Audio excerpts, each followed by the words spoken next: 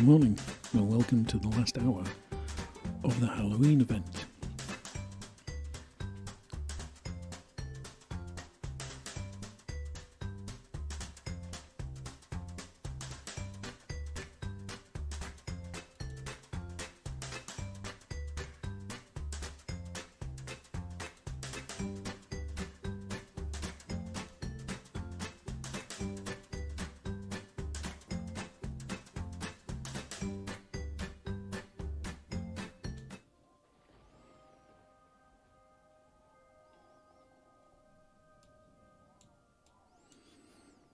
So it looks like we've got 27 minutes left. I've done some of the tedious housework already off screen. I sent the explorers out. They came back about 4 o'clock this morning, and I sent them out, and I hope they're going to return shortly before the deadline is up. That's to maximise the return of the event in-game currency, which are pumpkins, obviously, with it being the Halloween event.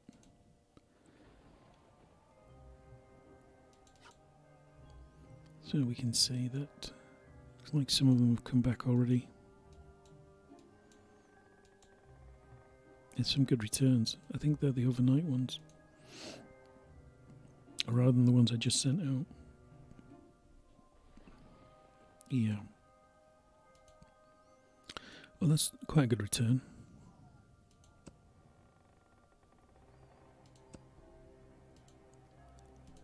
So we'll collect the loot.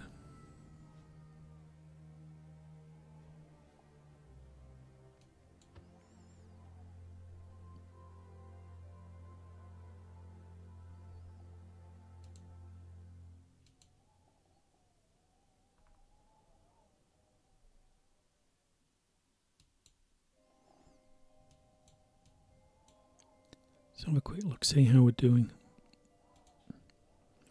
So we got 6,290. Okay, that's not too bad. I've done pretty well in the event so far. I've got most of what I want. The younger Gemini General, there's just one available. I haven't got it yet. I have about 6, 7 of them already, so it's not essential that I get them, but they are useful. I know at least one fellow guild member who really believes in them as the best general in the game. I tend to use them in lots of different adventures, but they're not really crucial to any of them. I think the ones I use most are Mary and Tremble, simply because they get better XP, plus Boris and Sylvana, similarly because of their XP. And I've started using Ghost, simply because they're so much faster in getting there. So, what's it, 10 minutes to start with? I think you can see on screen it says, next to a little ship symbol, 10 minutes travel time, 15 minutes for a younger Gemini General.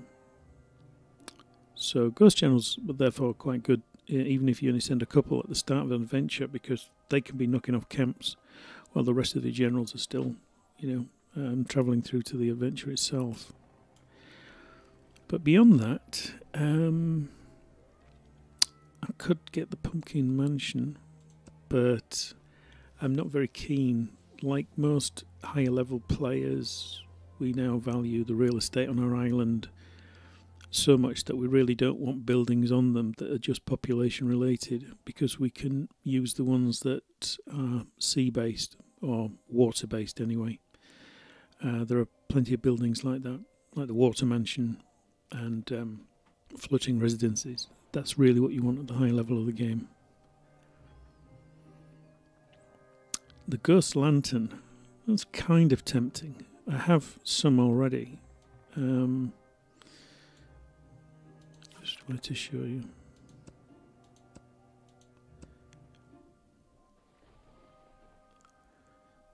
Yeah, there's none available to collect.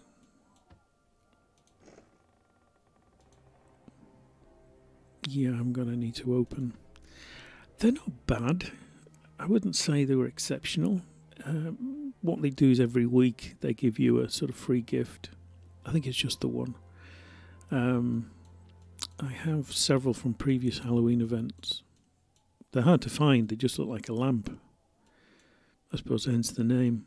I used to have them round. Oh, there we are. Ghost Lantern.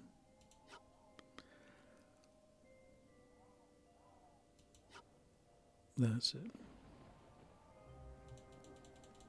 If you watch it, you can see that they move. You can move them just so you can see them more clearly. It's like this one here. That one's quite well hidden. So I've got 3 of them by the looks.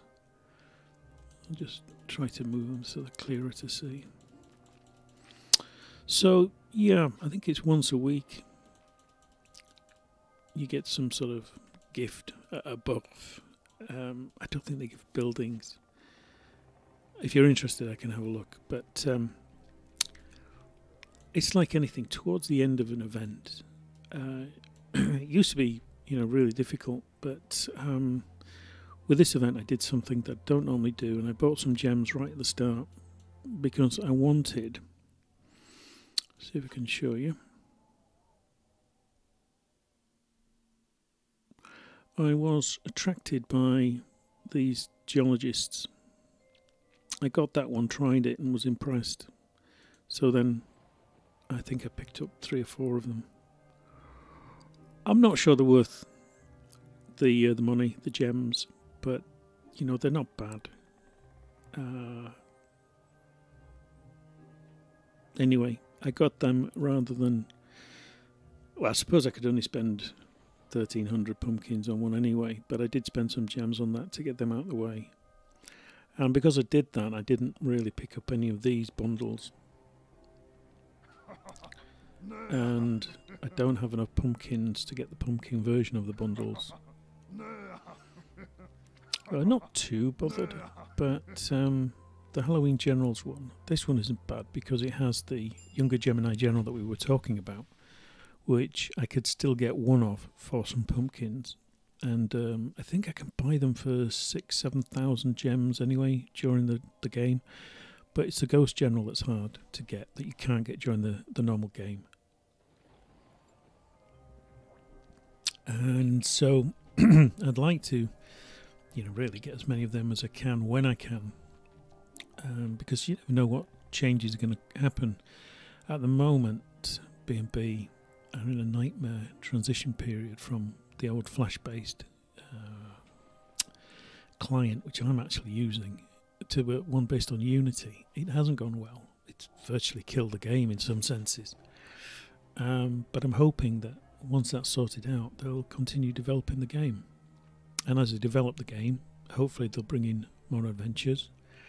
And, as they do that, you never know which generals, will come to be good. But unfortunately, the other 2 generals in this pack, the Grim Reaper and Lord Dracul, they've never been really of any use. I think Dracul's a first strike, so when there weren't many generals in the game, he used to be used when you used to get a loot spot in somebody else's adventure, and you used to send them over. You would apply skills to them to make them very quick at travelling to adventures. And then when they got there, they only really needed 1 recruit with them. And, they could then launch an attack with 1 recruit, make at least 1 kill, and be done. But really, we have so many generals now. Troops are so easy to get at the higher levels that the thought of using a general like that hasn't crossed my mind in maybe a couple of years. In fact, a lot of people will now use instant kill because it's so much easier than faffing around sending a general.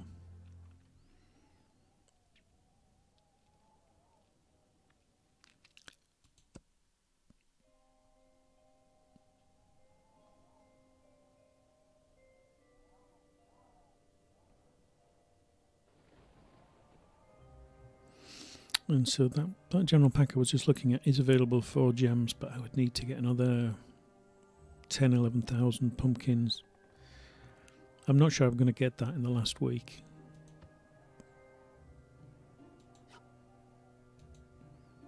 As you can see, I've still got some explorers coming back with pumpkins. I mean, it's not bad at 36 just in those 3. But I'm a long way off. Just 16 minutes left. I'm hoping I've got the timing right and that there's a lot of these to come. You can see by the green bars. 14 minutes and 34 seconds. And there's 16 minutes 11 seconds left. Wow. Oh dear. Right, well that is close. Let's hope there's no hiccups. And it's really a bit late to be sending the other stuff out. The other problem I've got, oh, you can see here, you can probably hear the audible signals. You can see explorers coming back now. So the snowmen have just come back, and here's the mail. 2422. These have only just been sent out, maybe 2 hours ago, 2 or 3 hours ago. So it's what we call a short treasure search, and so they bring back the minimum, which is either 2 in most cases or 4 pumpkins. There's a split of something like 70-30%. 70% of the time a short treasure search will bring back the lower value, which in this case is 2, and 30% of the time should bring back 4. Obviously, as you send them out for longer searches, there's a similar 70-30 split between a higher and a lower value, but the lower value is still, you know, higher than on the shorter searches. But I didn't have time. They went out overnight, and as I say, I didn't get up particularly early this morning, but it was about 6 o'clock. So I had enough time to send out, I would say, 80% of my explorers on these short searches. And as you can see, they are arriving thick and fast now. So with 14 minutes left, a lot of them it isn't actually close. 7 minutes, yeah, they should all come back. These are quite good. They're known as lovely explorers. They tend to bring back the maximum amount they can. So let's have a look and see what that means in effect. Lovely treasure. So this is one of the lovely explorers, and as you notice, she's brought back 4. The advantage of the bewitching and lovely explorers is they always bring back the maximum amount. So, like I said, if there's 70-30 split in favour of the lower amount for normal generals, these what are called lovely generals, stupid name, but there you go, these pink ones here, female ones, and these bewitching ones, they both bring back the maximum amount every time. And the advantage of this one is that it'll also bring back twice as much. So in other words, if we were to find, I don't know if I can by look, just see.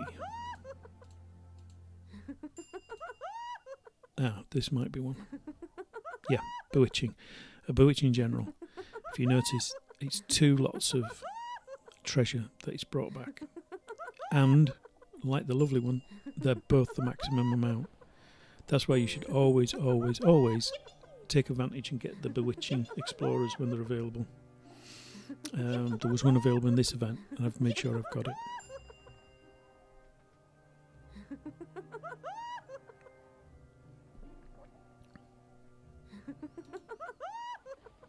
As you can see, the explorers are coming in still.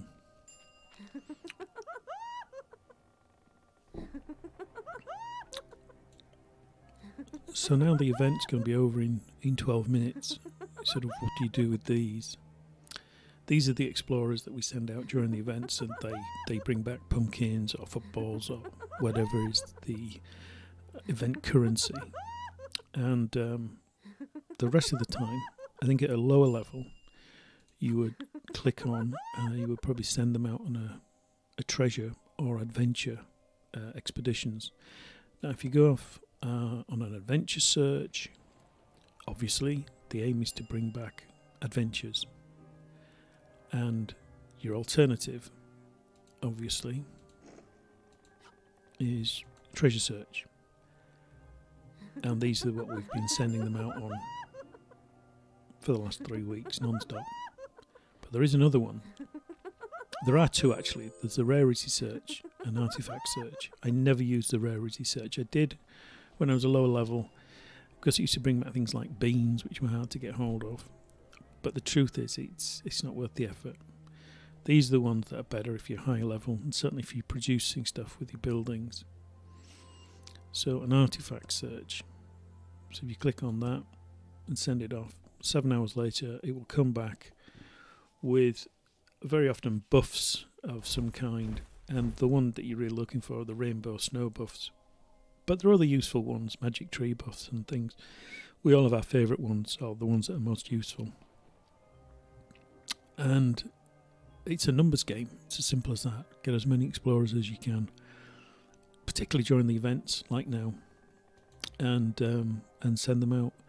So my problem is that I ran out of rainbow snow about a week ago, and so all my gold production has essentially stopped, apart from this one, which, good timing, I used this buff, the Christmas market buff. Click on that, and as you can see, the area covered, I've put all my coinage here. So when I click on that, for the cost of 500 gold bars, of which I have quite a lot in stock, I get a plus 300% output for 12 hours. That's the same level as rainbow snow, but only for 1/8 of the time, 12 hours. Rainbow snow lasts for 96 hours, 4 days. But nonetheless, this is essentially free. Rainbow snow probably would cost you 3,000 to 4,000, so it would cost you equivalent of roughly 500 gold coins for 12 hours of its time. But that's just for one building, in this case one coinage. But this one, when you do that and that, what you'll notice is all of these will be buffed for 12 hours for the cost of 500 gold bars. Having said that famous thing, you do it and then nothing happens. There we go. It's done it. Normally you get a list down the screen of dialogue boxes saying that it's been buffed. As you can see now, that building was the Christmas market level 4, and you can see Christmas market buff level 4, 12 hours. So this coinage now, let me click on the right one. There we go. So here's a coinage, and as you can see, it's now producing 48 coins from 24 bars. That's sort of 8 times as much. Rainbow snow, and this effectively gives you 4 times the input, but I've also got running a prestigious friend buff. It's got another 7 days to go. Now PFBs, they double the effect of any other buff that's running on your island. So this buff was plus 300%, which, as I say, is the equivalent of 4 times your normal level of production, and then the PFB doubles that to give you 8. So it's a cracking way to make the most, because otherwise, as you can see from that, 24 gold ingots would only produce 6 coins. Now I'm getting 48.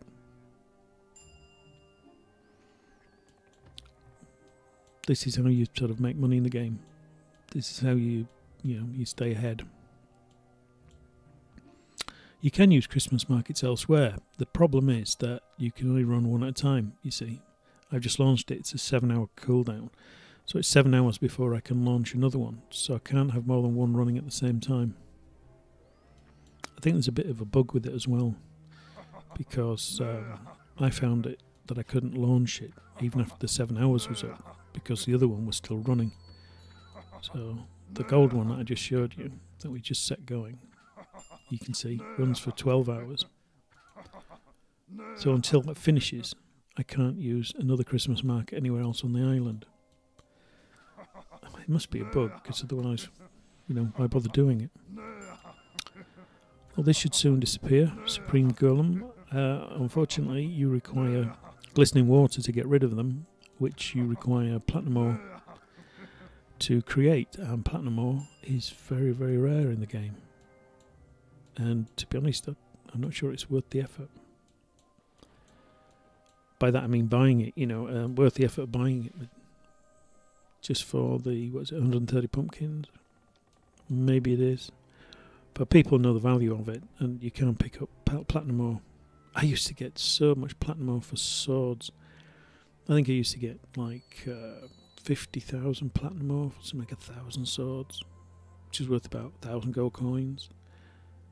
Now, I don't know, but that would probably be worth several 100,000 gold coins. Right, so with 6 minutes to go, I'm assuming most of my, if they're coming in, they're almost, 3 minutes 33. I did time this well. There was some like this one, 7 days to go. These couldn't actually launch a short search in the time available, so I've just launched them on the normal, in their case, a treasure search. But as I was saying earlier, what I would do most of the time is send these out on using the treasure search button, but on an artifact search. Now in this case I can't, because this one happens to be an explorer that's very good at fetching adventures back. She will produce 2 adventures instead of just the one. Unfortunately, I don't really need adventures. Not all adventures can be brought back by explorers, and those that can, I have quite a lot of, as you can see here. So sort by amount. So I've got 1,000 there, 900, 700, 700. There are obviously some that I've only got a few of. There's a few ones that are left over. I'll be able to use that one at Christmas, Easter.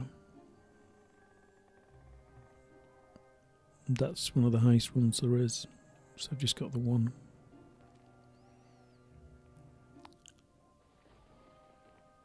Some are very hard to get hold of.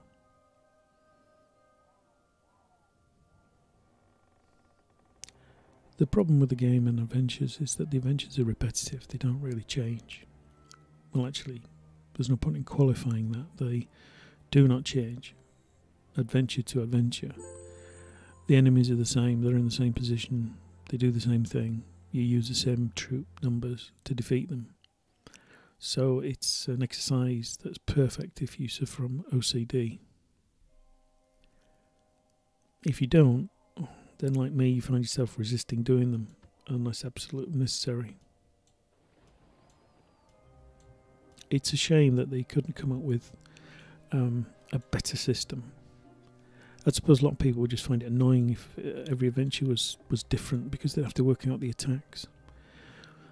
But personally, I'd prefer to see something like that, where the adventures were different, as long as the rewards were bigger.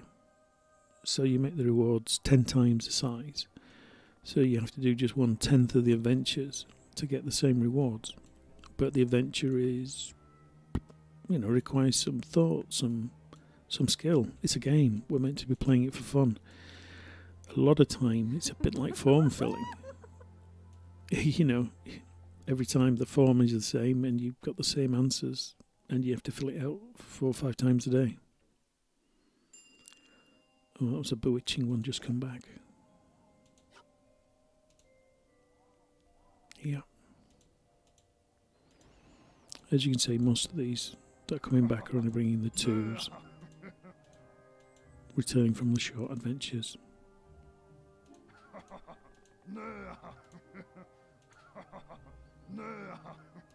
Might as well collect them.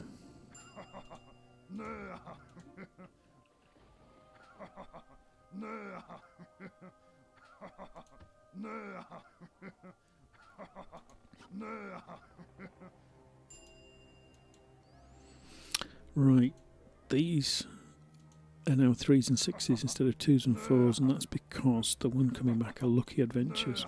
they've got this lucky leaf. They do things faster, and there's a chance to find an additional buff.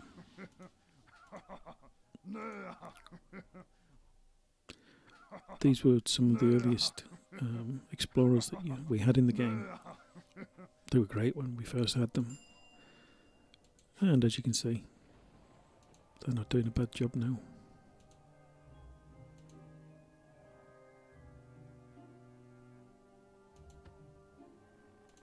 So if we have a look, event resources 6,809.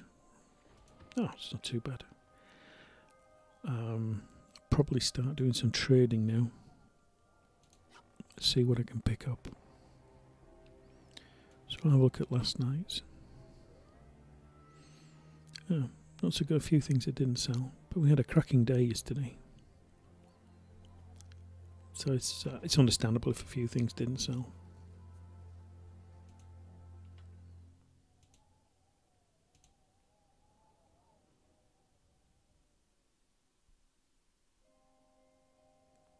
To be honest, some of these I was just selling them because I had an oversupply of them, like the horses.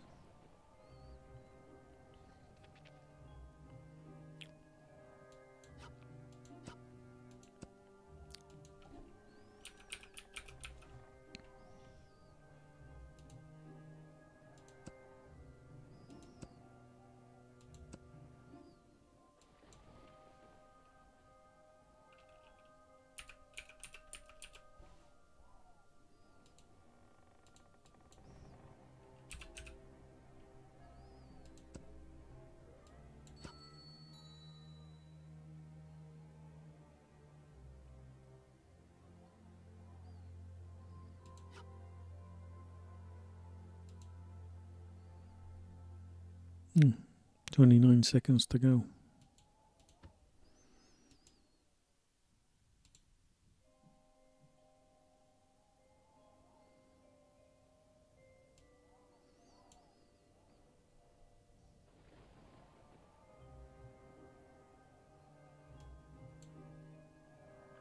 And that's it. The event is officially over. And now the counter is reset to 7 days. This is basically the countdown. So the event is over, but we still have 7 days in which we can trade the pumpkins. So because the event is over, we cannot collect any more, bring any more back in. So the explorers will return without pumpkins now. And that's why it was kind of important to get as many of my explorers back as I could before the deadline. We can also, and I have made one mistake, we can also still collect them from the cemeteries. But some of mine, I haven't got enough pumpkins to last till the end of the event, which is a shame. But as you can see, I've done quite well with I've done very well with the event, so I aren't overly worried about that. I did make sure my noble pumpkin cemeteries were fully stocked, so they're the main ones. They produce output every 40 minutes. I get 8 pumpkins every 40 minutes, whereas like the common one, it produces 8 every 2 hours and 40 minutes. So I'm not too upset.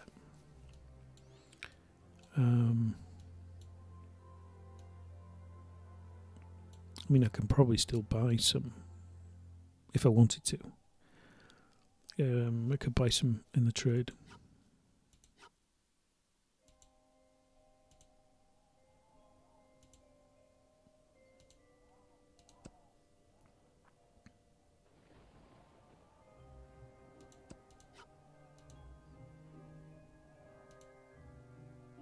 There we go. But I'm not too bothered, particularly at those prices. I mean, I was selling them for a factor of 2. Now they're a factor of 2.8, 3, 2.9.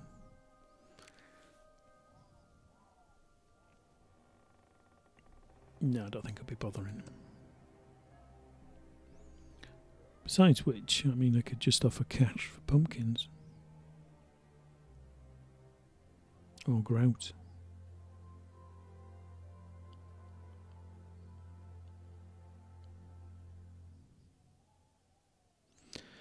That's what I mean about platinum ore. 40,000 gunpowder for 150,000 platinum ore.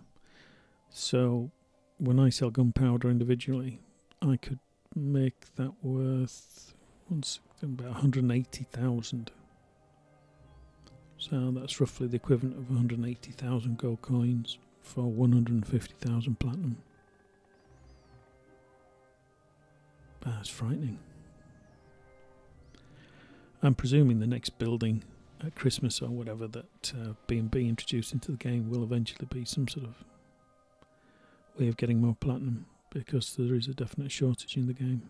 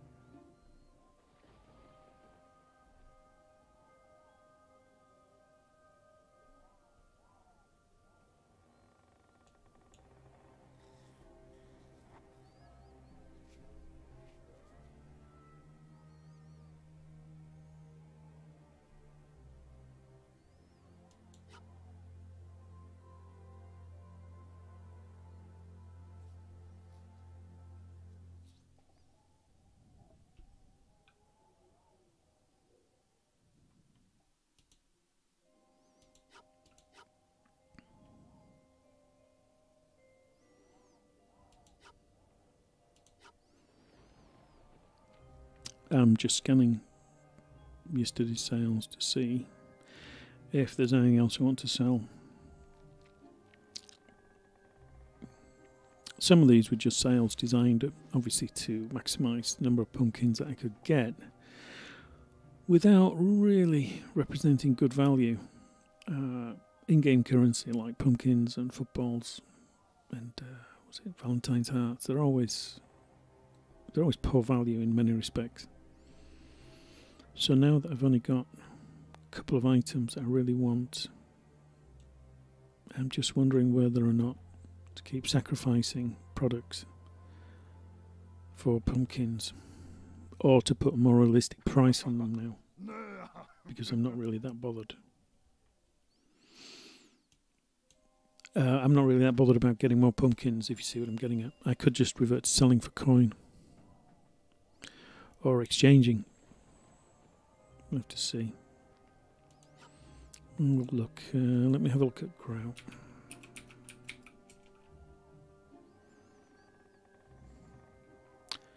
So 1,000 grout for 220 pumpkins.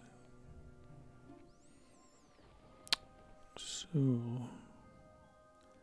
I know what I can get for 1,000 grout in gold coins.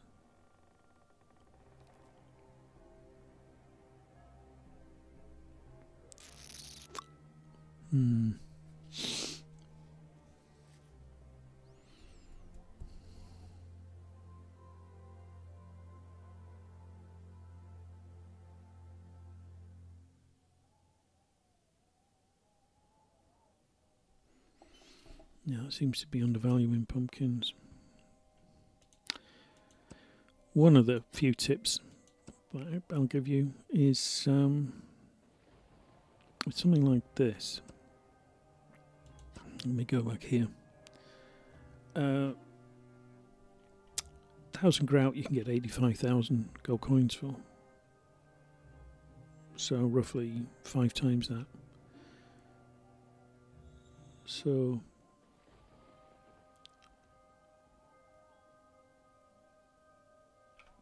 let's value in that at about 400,000.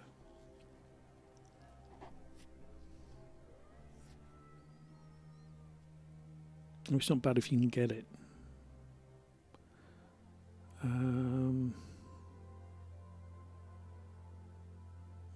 don't know, I've sold quite a lot of grout. Maybe I ought to hold on to it. I do have some buildings. I've got the 3 Halloween residences that are in various stages. Let's have a look. These 3 are last year's, level 12s. This one's not far off. I've already paid for the last extension to level 12, but these 2, I think one of them will need more grout. And that one's just paid 5,000 grout. 10 to 11, yeah. The truth is, I'm not 100% certain what to do. So I'll have a quick last look.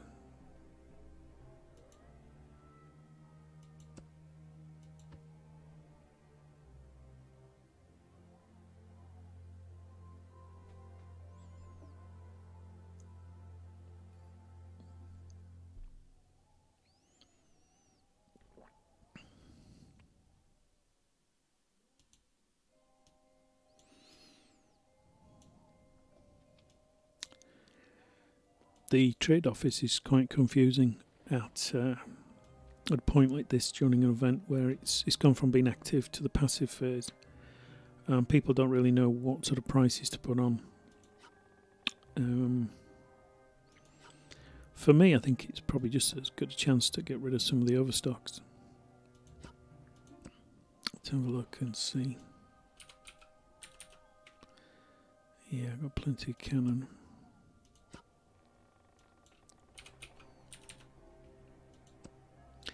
The difficulty is you have to check all the time because look at the price difference there. It doesn't matter who's offering it, it just indicates what I'm saying. There's no real set prices during events for product. It's what people have an excess of and what they want to bring in. So doing a quick back of the envelope calculation, cannon, I can sell them for anywhere from 2,500 to 3,500 gold coins per 1,000. So that's 20 times, so that's like 60 odd thousand. Probably 50,000 to sell that many. So 60 pumpkins, you know, that's valuing 1,000 pumpkins at about 1 million gold coins, which is what it was at the start. Today it's more like 750. So if this were a competitive market for this one product, I would say you'd be looking at maybe, 3 or 4 people looking at maybe 50 pumpkins. You get the odd person who's trying to queer the market or are desperate to sell, might offer them for 40. I think most people would go above 50 to maybe 60, maybe 75, maybe even 90. The only way to fetch maybe 190 pumpkins is if you're the only seller in the market and it's quite a rare product or it's really in demand. I've never found cannons, they're in a constant trickle demand, but people aren't necessarily that keen to take 20,000 off you unless you've got a really good price. So I don't really need to sell that. So I'll look at something else instead. So there are no Damascene swords for sale, and they normally sell quite well.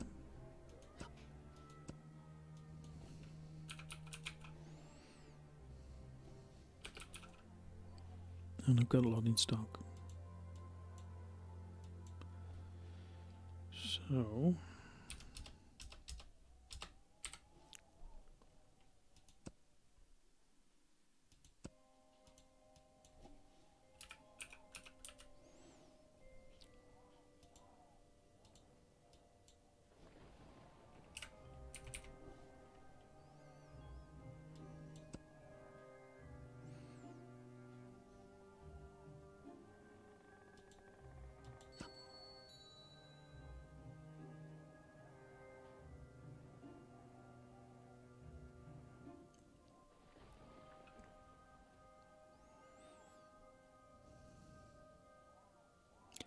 So essentially with that offer, I've got a lot of stock, so I'd like to offload a lot, hence the large lot size, 30,000. For a low level player, that's maybe too much. However, if you're a low level player who's unlikely to be able to reach any particular product that they would like say Gemini General 7,000 pumpkins, if they've got a couple of hundred pumpkins left and they buy that, that will keep them able to build elite soldiers for maybe a year. And the benefit of using elites is that the adventure will go by a lot quicker. Battles will be conducted more quickly, less sitting around waiting for adventures to finish. But also, they could sell off lots of that at 1,000 a piece, and they could bring in up to 4,000. I mean, if they sold all of them, they could bring in maybe 120,000 in coin.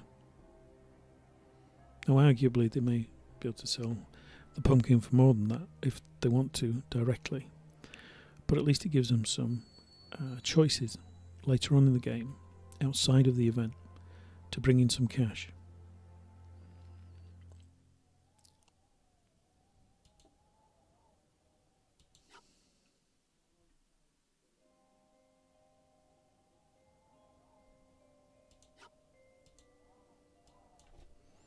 I'll look at gunpowder next.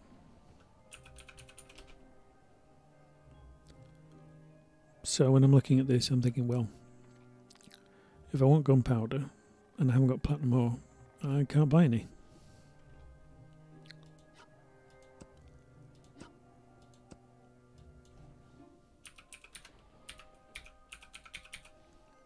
So I may as well give the lower level players a chance.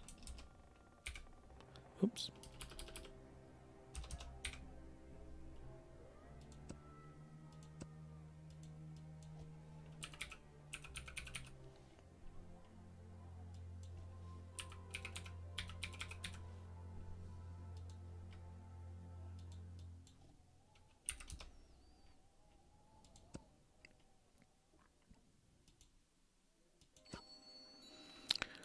Now there comes a point when you're pricing stuff, or you're doing stuff like this, where you're trying to give players a chance to buy a smaller, more reasonable amount of a product.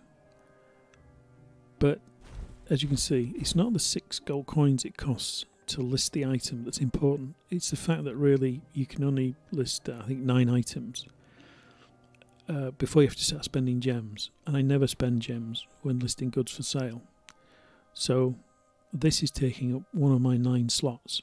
So I don't mind, trying to offer things to help other players in the game, but equally I want a return off that, because that's going to occupy that slot. I may only do 2 or 3 listings of products a day, and very often people don't necessarily react to a good price anyway. So I don't mind doing a favour, but I'm listing it at 10 pumpkins, which is more than it's worth, purely because you've got another choice. You can buy 40,000 for 150,000 platinum ore. That's your choice. If I set it at this anyway, somebody may well come along and try to undercut it, which is what they do. Of course, that's business in the game. And if they undercut it to 7, 8, whatever, that's fine. I can just delete it and sell something else. So you're always making these compromises if you want to use the trading offer to your advantage. But equally, if you have stocks of goods, there's nothing wrong with trying to help other players by listing them for sale.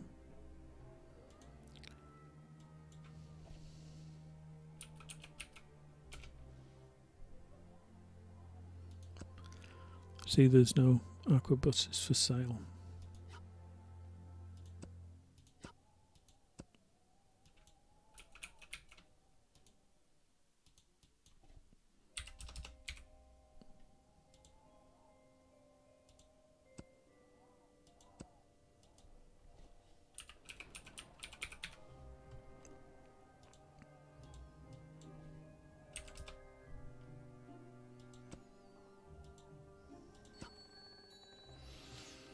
And the same just applies to the Agribus. They're not worth 10 pumpkins, but I'm using up a slot to offer them for sale. There are none for sale otherwise, so it means that people who need them to be able to build troops at the moment are stuck, or they're having to beg off other people in the guild, which is never a good look. I mean, it's okay when you're a lower level, but you know, the Arquebus is for elite troops, meaning that really you're a level 50 player or above. If you're a level 50 player or above, you shouldn't be asking other people. You should be trading in the game for supplies. You shouldn't be asking for handouts. That's just, I mean, I just never asked for handouts. I suppose this is why my island is an economic powerhouse in one sense. It's because I always built everything for myself, as in real life. You know, you do what's necessary to get what you need. And just getting handouts just means that you just become dependent throughout the game, so you end up being level 60 and asking people for coal. I mean, that's ridiculous.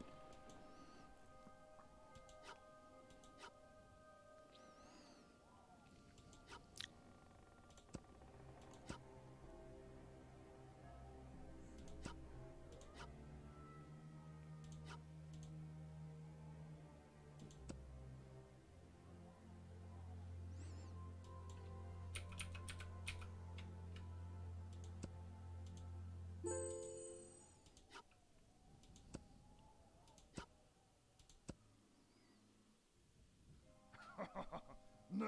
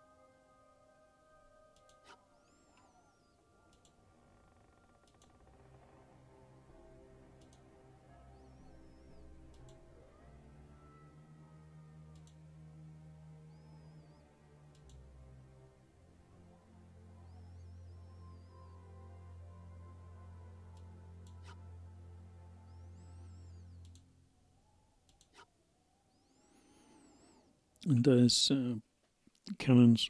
I mentioned them earlier. That's what I was selling them for yesterday, 49. I said 50 was about a fair price, So, yeah, 49. Yeah, I'm happy with that. But people weren't buying anyway. Look, I had 3 left over. That's what I mean. Sometimes you set what is a fair price in many respects. I mean, 50. What's that? 350. Just trying to do math. Yeah, I think 49's a fair price. I'm just trying to do a calculation. It's not the cheapest, but well, it's the cheapest. It would be the cheapest today. I suppose you could sell them cheaper, but the one thing that I noticed with the trading office, perhaps not so much now, but it used to be in the early days when there were a lot of committed players playing the game, and trading was one of the few ways you could actually get stuff. One of the things that I noticed was that if you lowered a price, it stuck, and it was very difficult to raise it again. So you know, when you just start, you're building everything and you're trying to sell dribs and drabs here and there, and it's difficult to make money. And the funny thing was, one day I just thought back to my old economics A-level, and it's something economic theory to do with specialisation. Essentially, if there's 2 islands trading, if each island specialised in one item that the other couldn't make or whatever, and then traded, it's better for both. It's something like that anyway. And what I realised was that I might be better off just producing one product and the chain. So, for example, I chose steel swords. Excuse me. I chose steel swords, which means obviously I needed to be able to be good at producing iron ore and coal, and then making steel, and then from the steel and so on, making the swords, and that's what I did. And then I was doing okay, and I was selling quite a lot, and it was really helping my economy take off, and that was great. But then I noticed there were a couple of players coming in. I remember one guy, I think he was Russian. Anyway, they came in and they suddenly decided that steel swords was, worth doing, because they could see I was selling regularly. But they were going to reduce the price to sell even more. And the truth was, again, economics will explain it, but, everybody reduced the price with them. So it made it cheaper for the people buying the swords, but we were making a lot less. And the problem was that the price stuck. Like I say, this is the whole point of what I'm saying, is that if you reduce prices, then the other players kind of expect to be able to buy at that price in the future. So if you put the price back up, they become resistant, they don't buy, you don't make a sale, and then in a sense, if that happened with all the products, the game would, or the trading would almost stop. Anyway, going back, I was a bit fed up because I put a lot of time and effort into becoming very efficient at making swords, and was making reasonable money off it. And so I just increased my prices back to what they were, and then in fact to higher than that, because I think I was about 600 and I eventually increased them to about 800. And effectively I just refused to sell at any other price. And what was interesting was that the other players that had come in, they didn't understand what I was doing. They'd come in, tried to undercut me, which they had done. And all of a sudden they were sort of thinking, well, if he's selling at 800 and he keeps listing it, he must be making 800. And slowly but surely they started moving their prices up, until they were competing with me around the 800 mark. There's no real punchline to the story, except that the 800 price stuck for about 5 years after that. And the truth is it enables sort of more people to come into the market. But the one advantage is that I'm just saying if you focus on one product, you stick with it.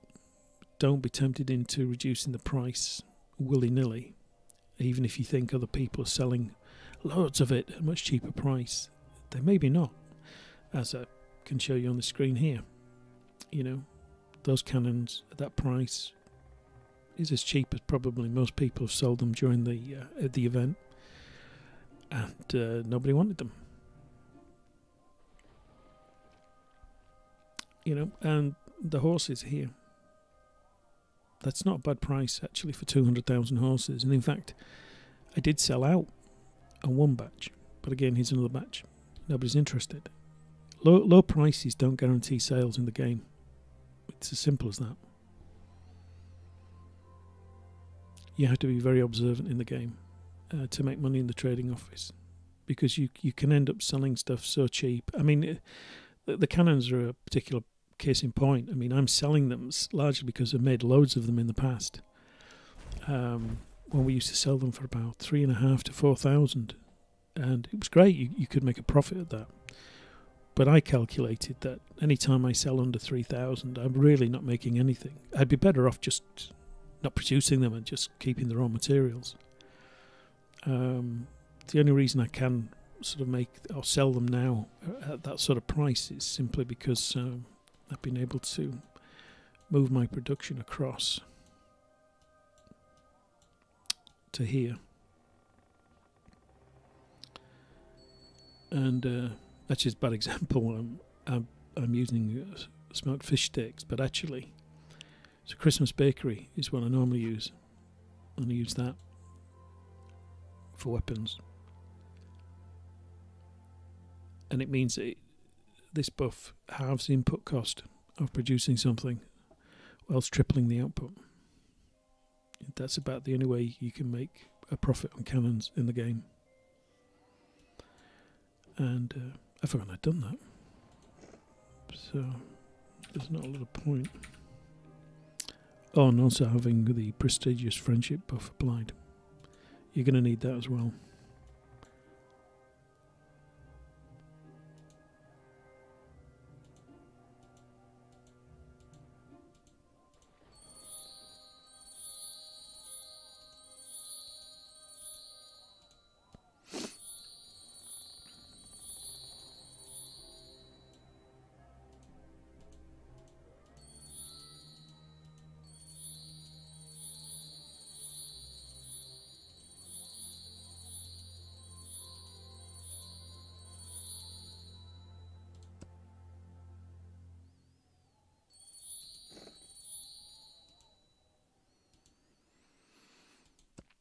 So that's a buff that helps to take off an existing buff. Otherwise, you have to sit around for days to wait until they brought that into the game. It was terrible. If you made a mistake, buffed an important building with the wrong thing, you literally had to just, you know, watch stuff being wasted or switch it off completely.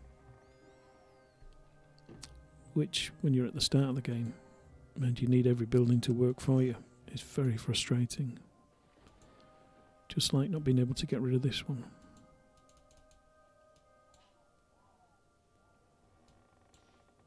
Great. Another bug.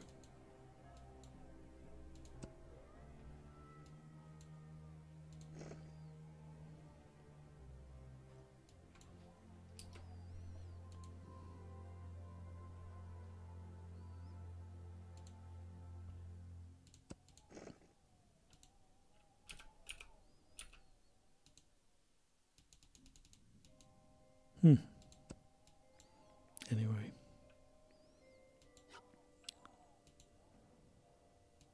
So this one's like the one you saw earlier on. If I highlight it, move out of the way. The green grid shows you all the buildings that's going to benefit from the buff when I apply it.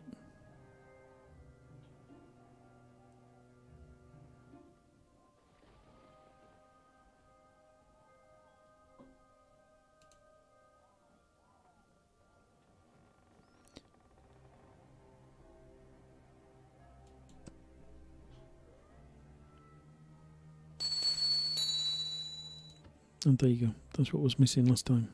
The notification. So now you can see the cannon is now producing 36 cannon for half the output of the unbuffed amount, which would be, what, 6 cannon. You can actually make it better. There's another buff in the game. So go to your star menu, go to your buffs tab, and look for the ones with a green outline, because they apply to the whole map.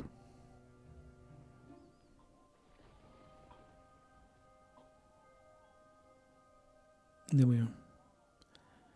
This buff increases it. It's only for 4 hours, but gives you 200% output improvement, and it stacks with the existing one. So if I click on that now, yes, apply.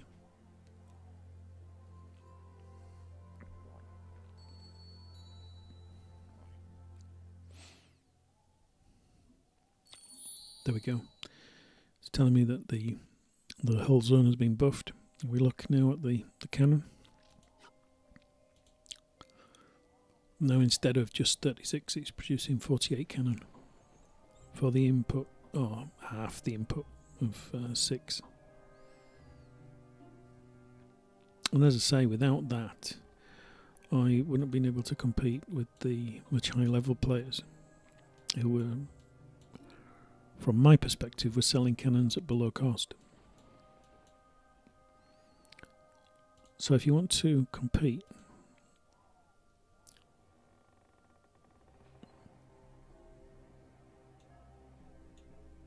that's interesting. I don't know if that one arrived after.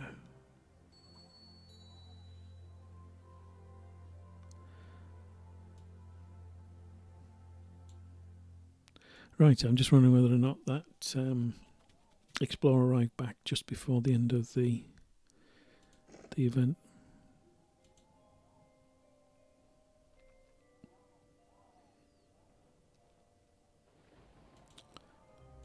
So I'll go through the star menu, find out what's been produced overnight, add it to the mayor's house.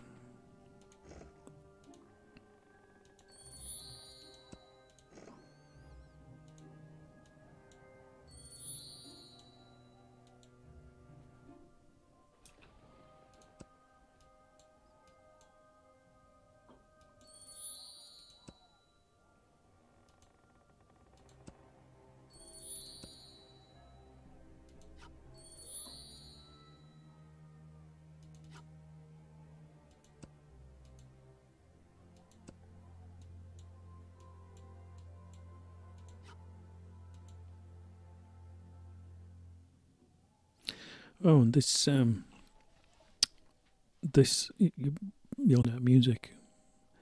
If I click on this, it does a zone effect of 700% output to weaponsmiths again.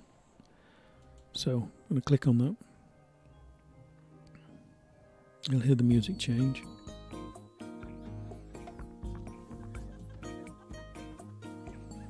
Let's go back to those cannon.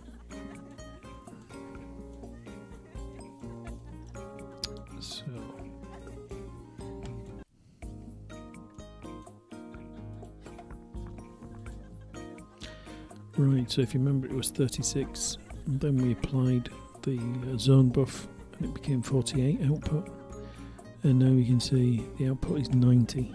And that's the benefit of the concert halls. Now if you remember earlier on, right at the start of the stream, I was talking about the generals, and about, you know, collecting generals, and some generals we don't use, that are kind of waste of space. And some generals, like the ghost ones, like this one,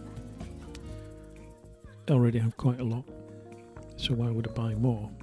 And I said, well, because you never really know when B&B begin to develop the game again. You don't know, you know, which generals are going to be necessary for the new adventures and so on and so forth. And the concert building was a purchase quite similar when it started, when it came out, I think it was last Christmas, or maybe the Christmas before, all it did was, I think, these 3 Christmas carols. And all that did was affect recruitment. As you can see, it was a plus 700% output to the barracks, which was okay, but from my perspective, I have a big standing army anyway. I don't really worry about production speed in barracks, so I wasn't that bothered. But luckily I got them anyway, because the next time they actually added these 2 songs to the output of the concert halls, but their effect was totally different. It was plus 700%, which is a huge boost of output to weaponsmiths. No doubt game testing had proved that it was okay, giving people the means to increase the output of barracks by 700%. But what was the point if you didn't have the weapons to arm those troops with? So you couldn't create them. And so this enables you to do that. And of course the other thing is, the more that you own, the shorter the cooldown. In other words, the more often you can apply it. So the cooldown is now down to 2 hours and 40 minutes. Yet it works for an hour. So that just means, so 1 hour 40 minutes after this buff ends, I can set it going again. And if they do this at Christmas again, and again another 3 buildings, that cooldown is going to drop probably below 2 hours. Which means that my weapon output is going to be, increased by 700% for 50% of the day, maybe. It'll be very difficult to compete with, anybody using that kind of power. In fact, you're going to have it to compete in a way. Otherwise, you're going to end up having to accept the market price for the goods that you sell, the weapons, and that means you're going to lose money, because the big players, they're going to be using all these buffs. So it's just a thought. It's just to point out not just the benefits of the concert hall, but also the benefit or the point behind buying products in events that seemingly aren't worth having, but then you discover that BB they've added something to it. They've added a function or functionality to it, which means it's much more valuable. But we all make mistakes like this. I mean, my biggest mistake was not understanding the value of these things, love trees.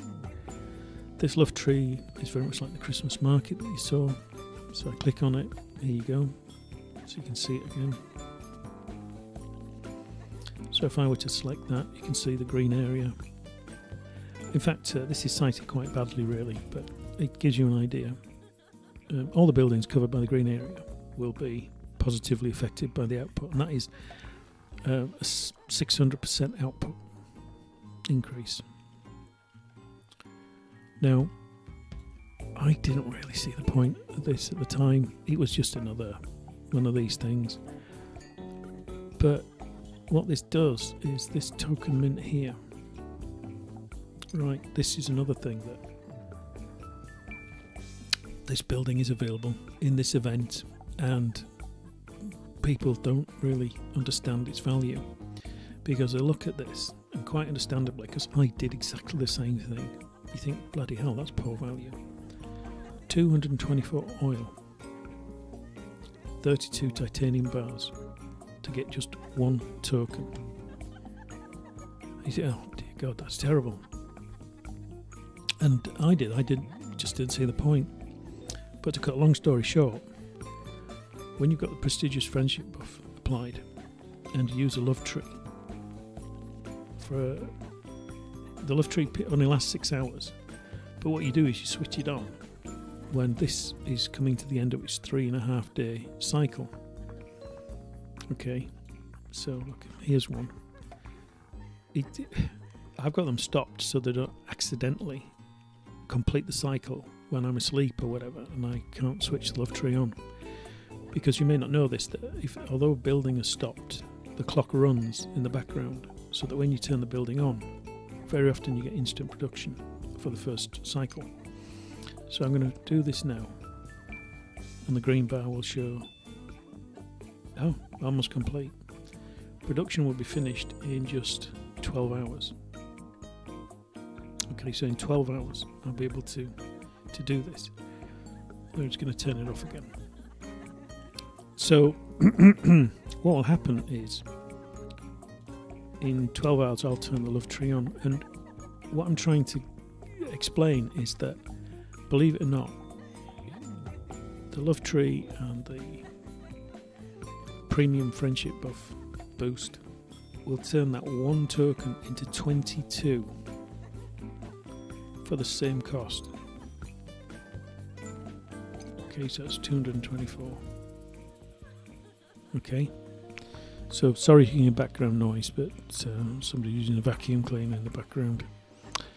So essentially, as I say, this is 22. I've acquired this extra token mint, so now I've got 7 of them, which means 3.5 days, so that's 2 cycles a week. So if I manage to get it just right, 7 times 22 is 144. Sorry, 7 mints times 22 a cycle. That's 144. 2 cycles a week.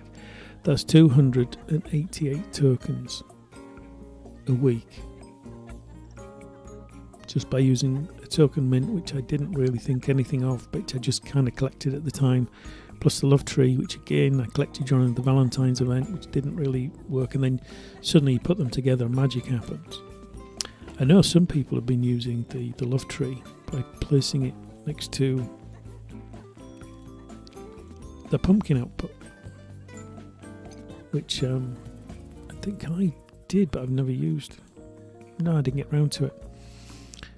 Again, you could do that, and for 6 hours, that will boost your output.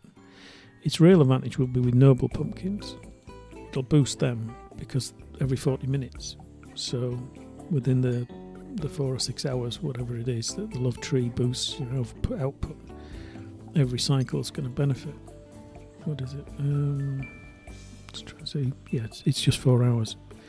You see, the advantage of using it with the token mint is the token mint only produces every 3.5 days, so that they'll all come together. They'll all produce at the same time. So I just have to work out when they're gonna, the 3.5 day cycle ends. Turn that on, collect, turn them all off, turn that off, and it's kind of done. Whereas with the pumpkins, it's a bit harder. The truth is, I am wrong about one thing here, because I don't want to mislead you. I mean, this is how I use the love tree. But there's one thing. Look, the cooldown is only 1 day, 16 hours. Now, like I say, these things, it's 3.5 days their cycle. So you do have the opportunity. If I double that, it's 2 days, 32, so it's 3 days, 4 hours. I could actually run a cycle of the love tree in between these. I'd have to be more organised, but essentially it means that you remember how I had Christmas markets in different areas, that one there and the one that's switched on. Well, the love tree is the same thing. I think I've got 3 of them. So, sorry, somebody's drilling now. This is like your worst nightmare coming true as a content creator. Right, so there's a love tree, and there's one. So essentially, I could turn this one on. Target work here. This would give me level 1, 600 output, 100 input. Trouble is, if I use that now, then the token mints on the other location will be switched off. So really what I need to do is be more organised about, it's like a timer.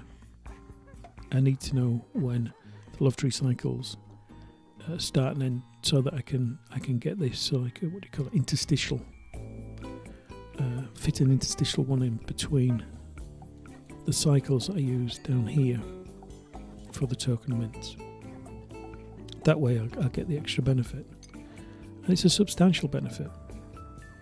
But again, it's what I'm saying is you just don't really know what the benefits are of some of these event buildings. I used to find event buildings very confusing, and it would take me ages to work out. I would look at them and think, oh yeah, I want that general, that's good, and I want, that simple building, an extra recycler, fantastic.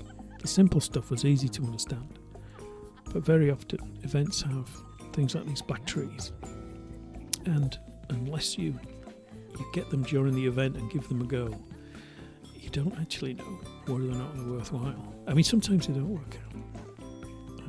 Look at buildings here. Here's a collection of some buildings that haven't worked out. There's one I'm thinking of, if I can just find it.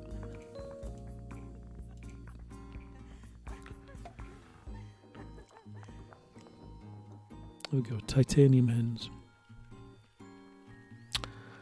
I've obviously placed them and got rid of them before, because they haven't worked. I mean, who knows if I hook them up with Love Tree. I did use them with the Love Tree, but it just didn't seem to produce enough benefit. They really didn't.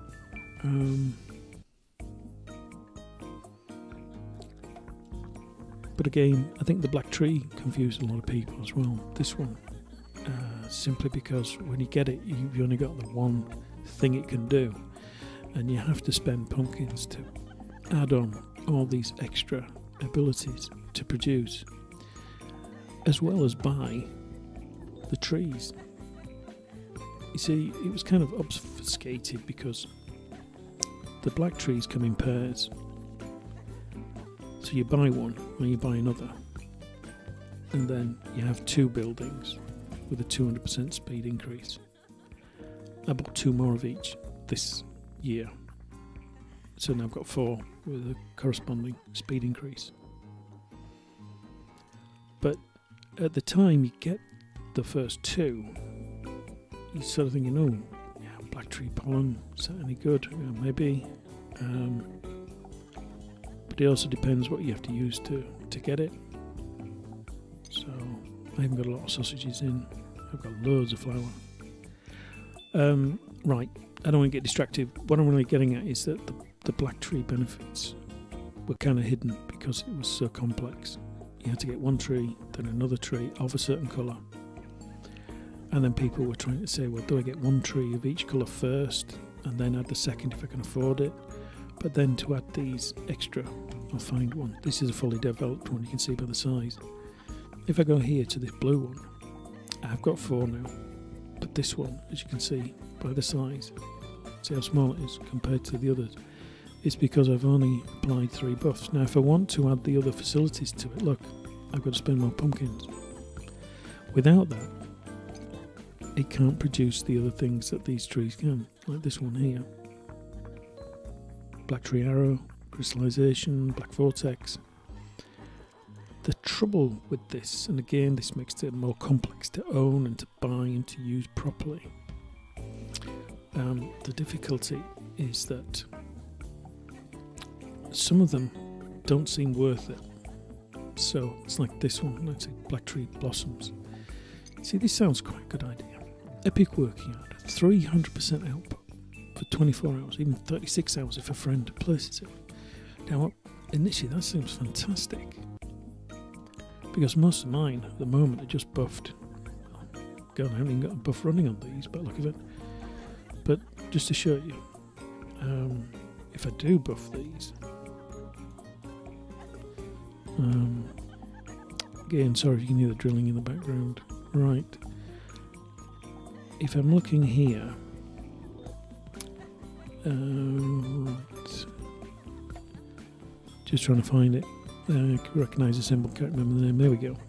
This one I use a lot. 100% output for just 8 hours. So that's 100% for 8 hours.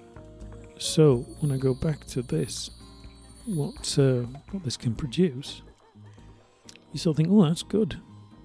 It's good. 300%, 3 times the amount, for 3 times as long. And it does sound good. The problem is, to make one, you have to use 2,000 oil seeds. Now, currently I've only got 1,000 in stock anyway. But collecting oil seeds is a long, drawn-out business. I mean, I'm lucky I've got 3 sunflower farms. And presently, I still have enough fertiliser to make them, I think it's 900% buff. So I get a reasonable amount out of them. But a lot of players don't have that. And the only other way to get it is through adventures. Those repetitive adventures we're talking about. Or to buy them in trading office. And I think they're fetching about 10,000 gold coins for 1,000 oil seeds now. So again, when you do the maths, we go back to the Blacktrees that can produce them. We go here, we look at that. That's roughly 22,000 gold coins to produce this one buff, which you're going to put on an epic work yard. That's going to give you a 300% output for 24 hours. So this is my epic. Again, it's not buffed. But even if I were to put it on there, it's going to 3-4 times. What's that? It's going to make... I mean, it's going to produce a lot of steel. But do I really want that much steel? I mean, I can produce Damascene swords, but as you can see, I'm already producing a lot. It just doesn't seem worthwhile. It's the opportunity cost, if you want to think of it that way. You see that? Again, just so you can see the figures on screen. So here, Blue Bite want you to spend 22,000 oil seed. Sorry, 2,200 oils to produce this one buff. So what can I do with that? So here's my oil mill. And let's get it up to 2,200. So it's gone in the red now. Right, that's roughly 2,200 oil seed. That will give me 750 oil. And that's worth about 90,000 gold coins. So that's 20,000 gold coins worth of seed to produce 90,000 in under a day. So the opportunity cost of using the end buff on here and getting this to produce loads of steel is the equivalent of 90,000 oil. And oil's hard to come by anyway, and steel is common as muck. So is it really worth it? I think the obvious answer is no. But the difficulty again with understanding event buildings like this one is that in order to produce the Black Vortex, which in my opinion is worth doing, although it uses the adventure tale, you know, you have to produce that, so you have to spend 2,500 pumpkins on getting that facility before you can actually get that one. And if you want to produce Blacktree arrows, you also have to spend pumpkins on arcane crystallization, even though that seems pretty crap to me. Again, oil seed, granite, and that isn't one crystal, that's a shard. So we need 9 shards to make a crystal. So again, you're looking at 1,000 oil seeds, the equivalent of 450 oil. It's just economically not worth it within the game. So, I mean, I'm producing Blacktree arrows simply because I can now. But essentially, last year, I prioritised getting the 10 trees. That's 5 plus their sisters. So that I got the speed boost of having 2 of each. And then I got them all up to this level where they could all produce grout, because grout was the reason why I got them in the first place, because it's so hard to get in the game. And although it's taken a year, I'm now grout independent. I don't have to buy grout. I've got enough grout for all my needs. I can even sell a little bit. And then I got 1 tree up to Black Vortex and this one's all the way up there. Let me just have a look. Black Vortex. That was the highest level I got any tree to last year. And, I produced the odd Black Vortex, but essentially all my trees spent a year producing grout, and that's why I got them, and that's why I wasn't too bothered that most of them were only boosted to this level, because they had a purpose, and that was to produce grout. But now I want to move on. As I say, I am financially independent when it comes to grout, so it was time to move on to the next level. And the thing I couldn't do was produce Blacktree arrows, so that's why I've got 2 up to that level now. There doesn't seem to be a huge market for them. I don't think a lot of people are bothered about buying them. I'm trying to think whether or not I've actually managed to sell any. Let's see what people buy.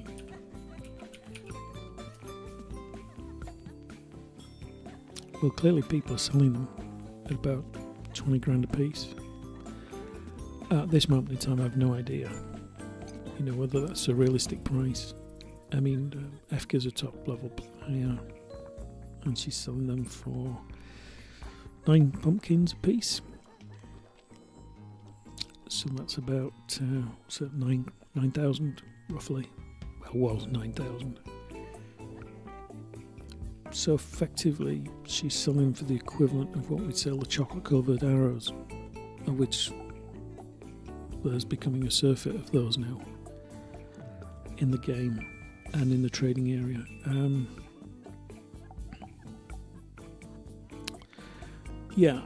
I suspect over the next year, because the more players at the top level will, like I have done, have acquired 10 trees last year and 10 trees this year, and if they're all focusing on producing Blacktree arrows, I think the market will be flooded with them. I think the price will drop. I'm not sure if there's any restrictions on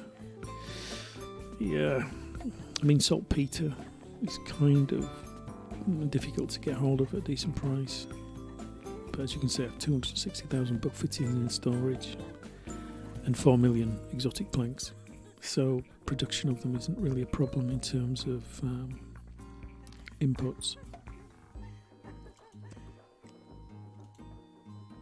I think Vortex is probably going to sell more because you've got to get map parts, so I'm okay for those, and Adventure Tales.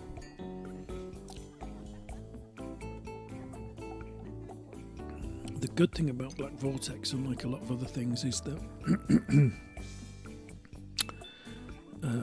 using them helps you build them, and by that I mean the Black Vortex helps you go through a lot of adventures quickly. And so when you put that on, you're going to make sure you get your money's worth for your 3 hours. So you're going to do 3 hours worth of adventuring. And each adventure is going to give you some adventure tales, if you see what I'm getting at.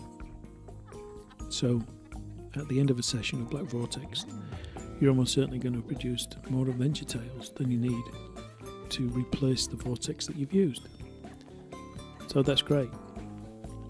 That's self-sufficiency, and it's a shame there aren't more things like that in the game.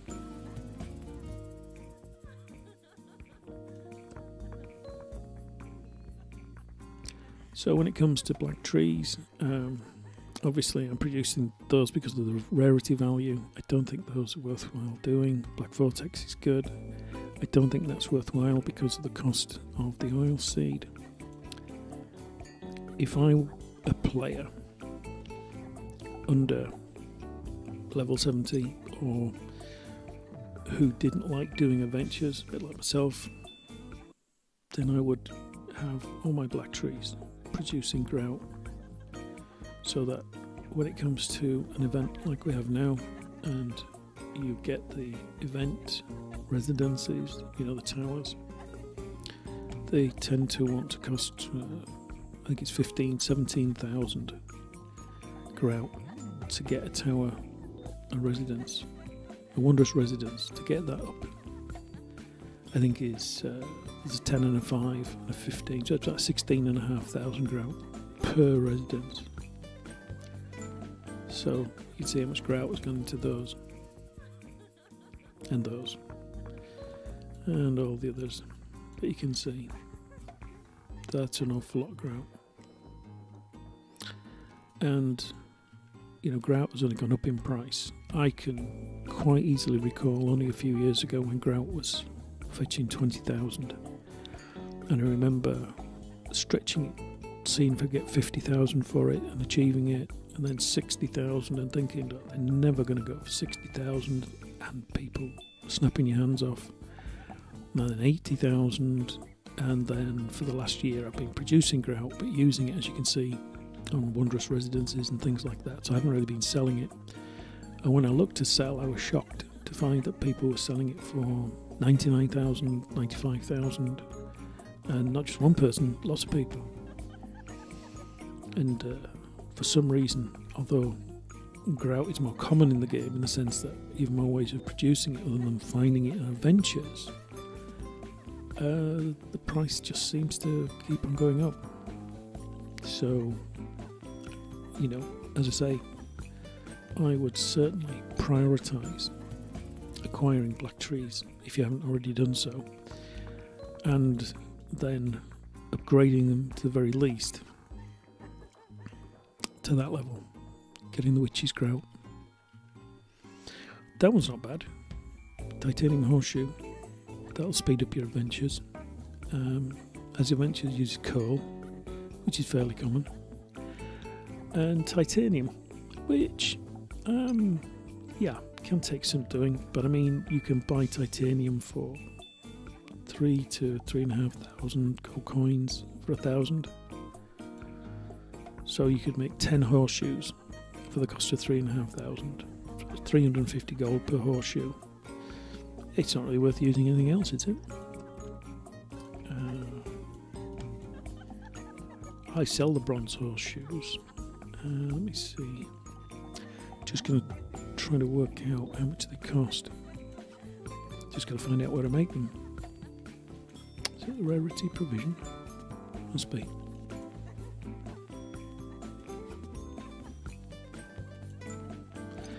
No, I've screwed up.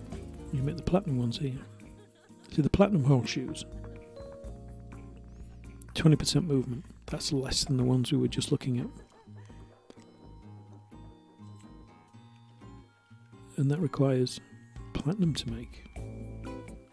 400. Which is obviously, you know, difficult to obtain in itself. I mean, I'd say platinum's harder to get hold of than titanium. But that's not what I meant. I was looking, oh, bronze, here we go. So this is the bronze one that we tend to use by default. That's 15%. So you're getting that extra 10%.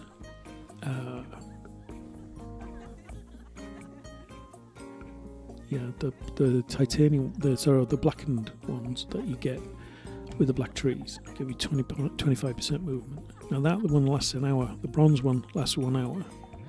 So for some adventures you might have to provide or use 2. And this lasts 6 hours. So it's not only faster, but it takes some of the pressure off. Having to try and complete it within an hour. I mean, I know some people like to press on with adventures and try and complete as many as possible within a time frame, but you know, some people like to take a more relaxed approach to it, which I think is quite healthy.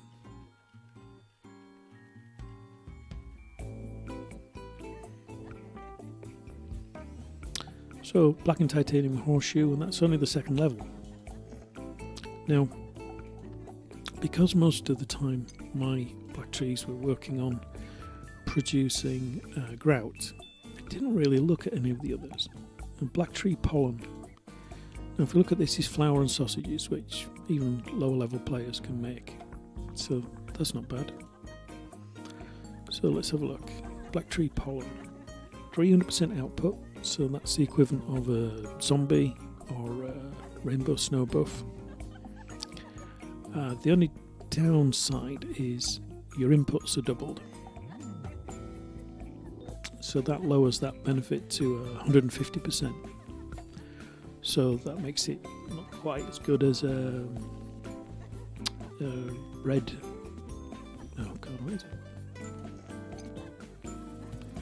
Red Flying Settler. That's 200% output, but no effect on input. Rabbit Lucky Charm, 200% again. Yeah. That's 200%. The Fruit Basket one's 200%. Grilled Steaks are 100. Cookies are 200%. So the 200% gives you an idea. It's fairly common in the game. This is 300, but as I say, if you're going to double your inputs, the effective net benefit is what, 150%. But it does last for 24 hours, so that's quite good. But the one thing that is good is that it's a 7x7 area.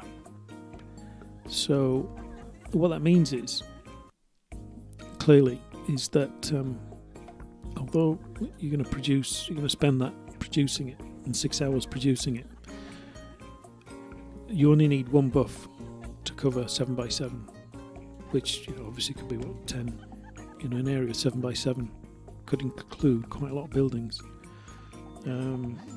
Just see if I've got Blacktree Pollen just to show you. No, I've got 28 in stock. I didn't even know that. Right, so if I highlight that, so you can see, if I was to place it there, all the buildings that are showing a blue shield with the number in it are the ones that are affected or will benefit from it. And that's 2, 4, 6, 7, 8, 9. So that's 10 buildings that would benefit from that. So you've got 10 buildings benefiting from just producing one of those. And yeah, it's 300% output, but 100% input. So we'll have to look how can we, maximise that. What I would say is if you're a lower level player, it's definitely worth thinking about, because acquiring some of these others that I spoke about, which are better.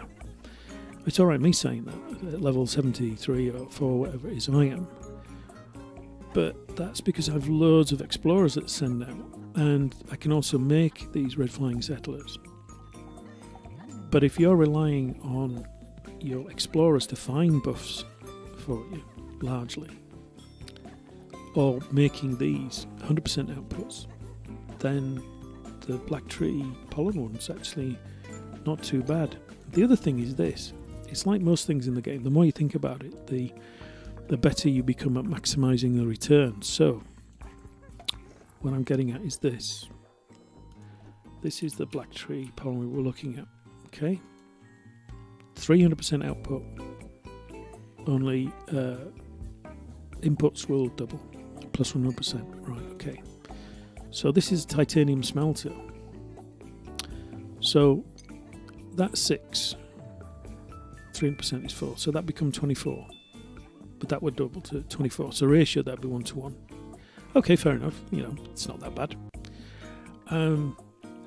But that, and the point I'm getting at, the point I want you to notice is these buildings are buildings where the inputs are quite expensive.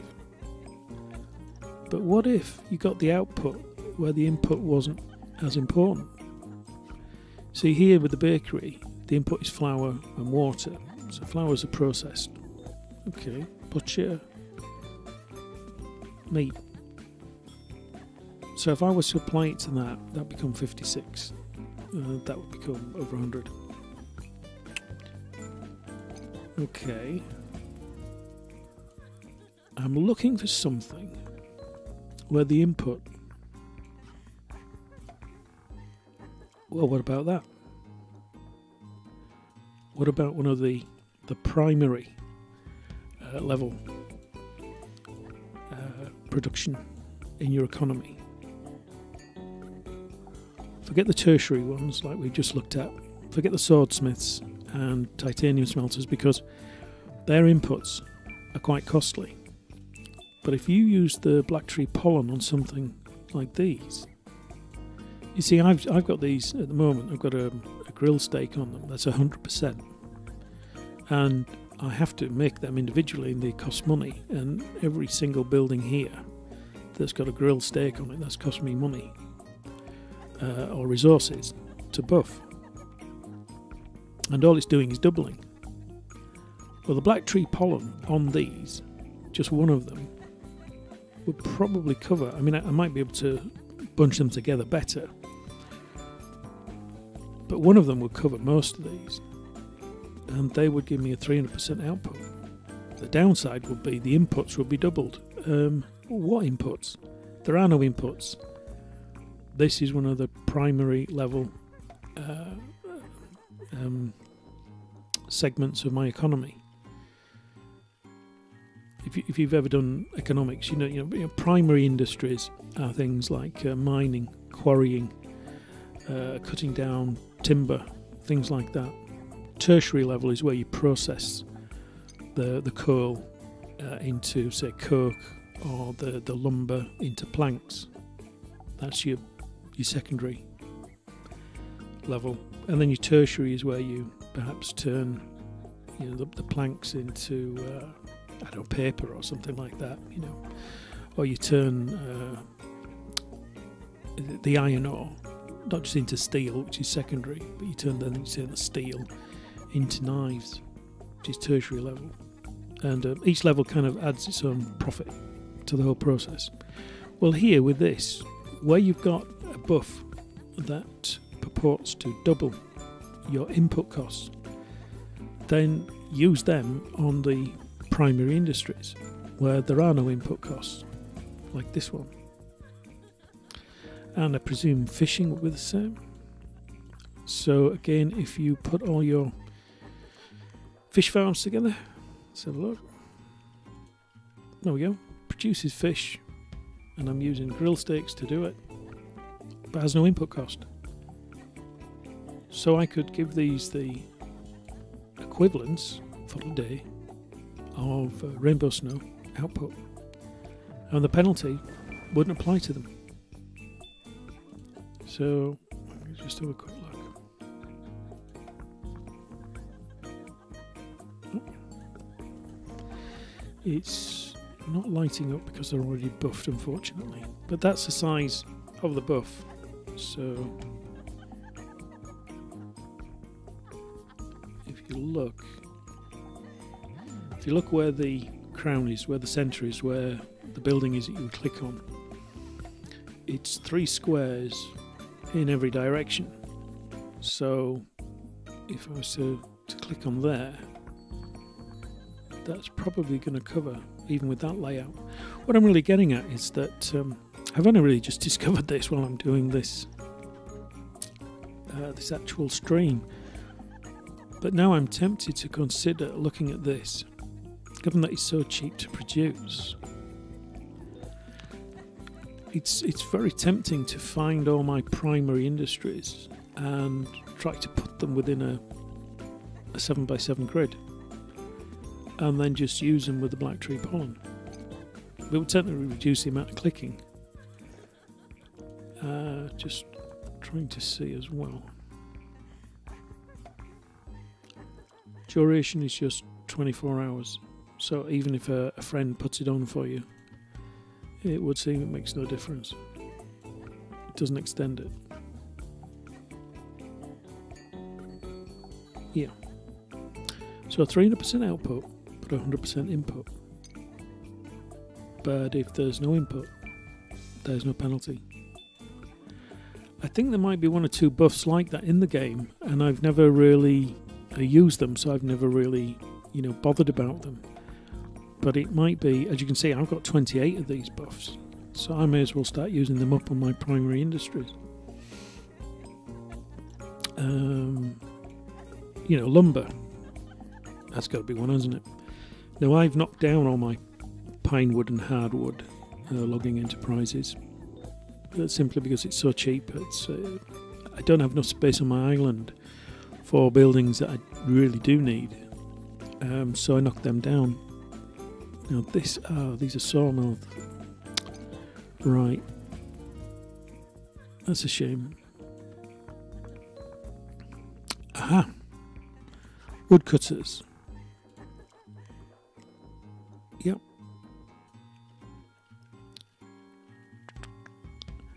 So they do cut down trees, but does that mean 73 there, 136 there? I've certainly got enough foresters for that. I'm just thinking out loud now. This is primary industry, cutting wood, but the trees are not inexhaustible. So every time right, it's saying it takes 6 trees to produce that. So if I was to apply the Blacktree pollen to this, then that should become 24. No, 48, because it's buffed, and the prestigious friendship buff will double that to 48. And that would become 12. It's definitely worth trying. But they're a bit spread out, so I don't know if it'll... Oh, right. That does seem to cover all of it, apart from that one there.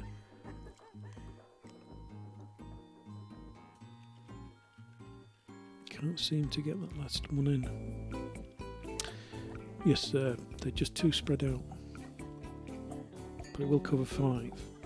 So let's try it anyway. So that's 5 of them. Blacktree pollen, okay. Let's see what this cutter does then. What does this do? So yeah, so the input has doubled to 12, and the output has gone from 6 to 48. In other words, it's gone by 4 times, from 6 to 24, and then the prestigious friendship buff up here, that one's doubled the effect of the Blacktree pollen to 48. So unbuffed it was 6 to 6. So even in this end stage here, if I ignore the friendship buff, that would be 24. So that would be 2 to 1.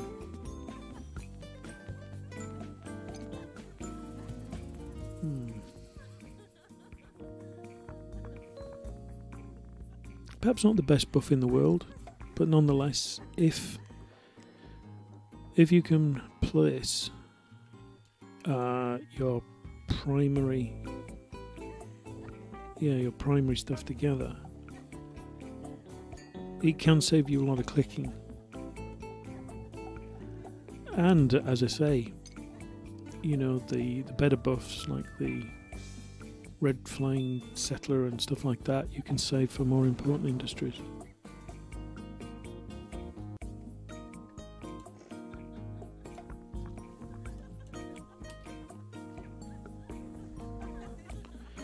Right, it's time to get these on their way.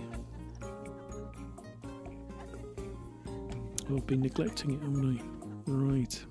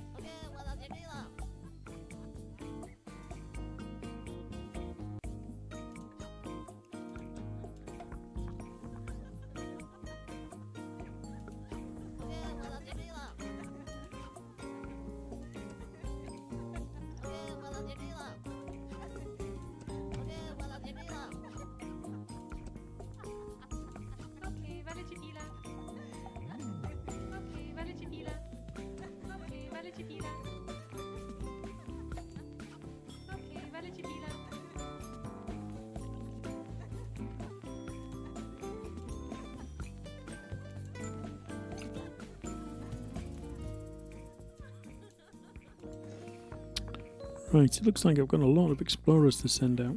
Unfortunately, it's a It is a bit tedious to watch.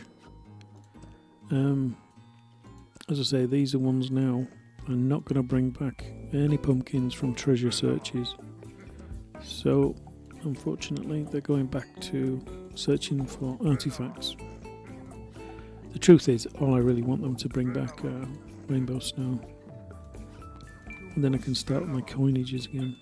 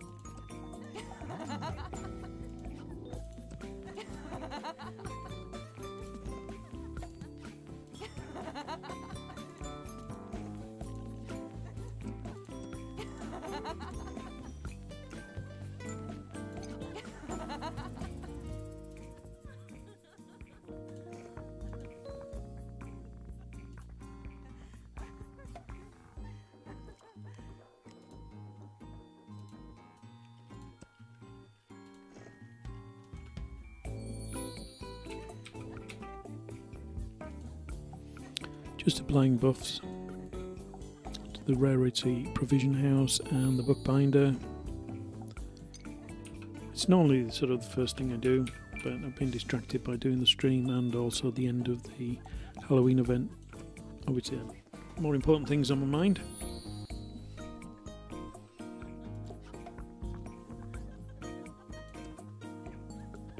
That's why most of these buildings are here next to the mayor's house. It's press the number 1 key and this is where you come to. This enables me to keep an eye on production that needs to be renewed every day. Oh, that's another boost for the weaponsmiths. I'd forgotten about that one.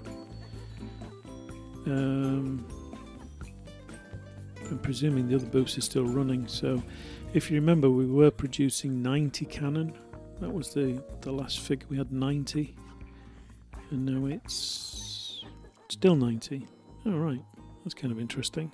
That last boost hasn't done anything, or perhaps one of the other ones has run out, which is perfectly possible.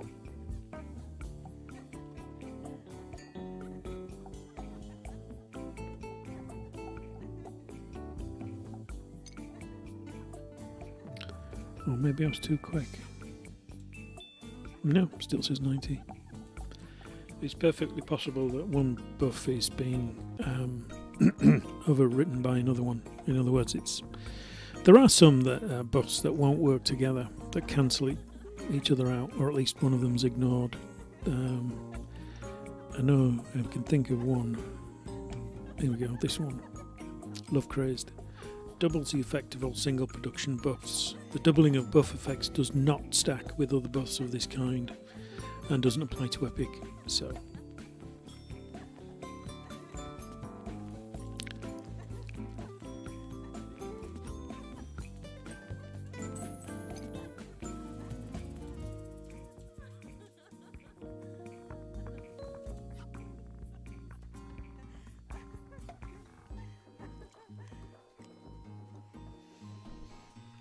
just another tip, if you're fairly new to the game.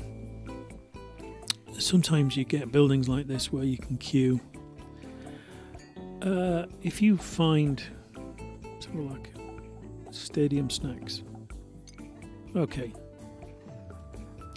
If I want to produce 25 of them, and look, I've got 8 of these buildings, so I've got an 800% speed boost already, and yet it will still take me 9 days to produce 25 stadium snacks.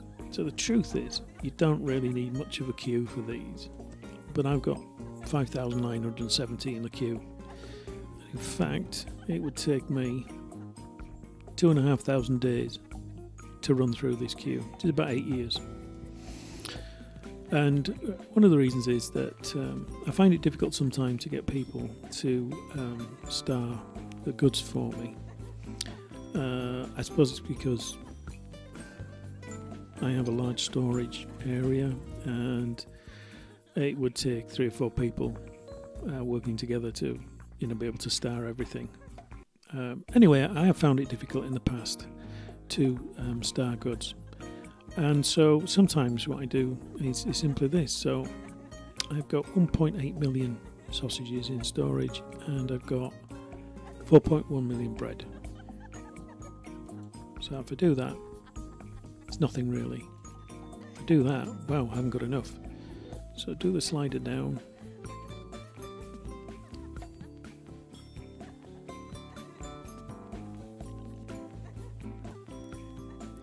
So it's only 180,000 sausages I've got.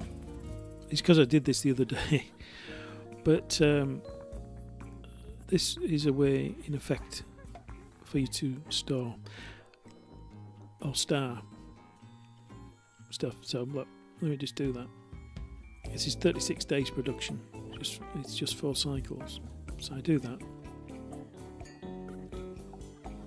Now, as you can see, I've done this for brew and simple paper to produce fine settlers. Again, they're in the queue. And lemon tea. I don't really want lemon tea, but again, it was a way of doing water and coal. Now, it can actually work like starring the products, because if I were to cancel the queue now, all of that stuff would go into star, because there's so much of it. It would fill the storage places straight away. Let's show you. Well, you've got sausages and bread, so it's like 4 million bread in storage anyway, and just 37,000 sausage in storage. So that's 37,000 sausage in storage. Just going to look at my star. There's no sausage at all in star.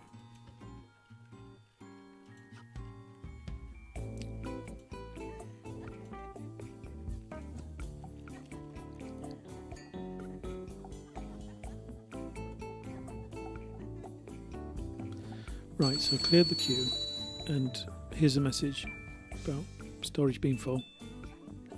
It's overwhelmed the screen, so you can just see the ones about bread. So if I was to go look at improved storage now, there's the bread, which is full, and there's a sausage, which is full.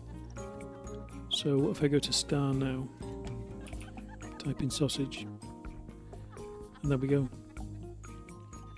Yeah, bloody hell, how much is that?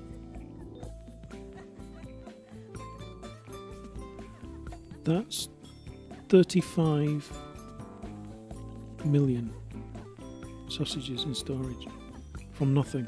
3, 5, 6.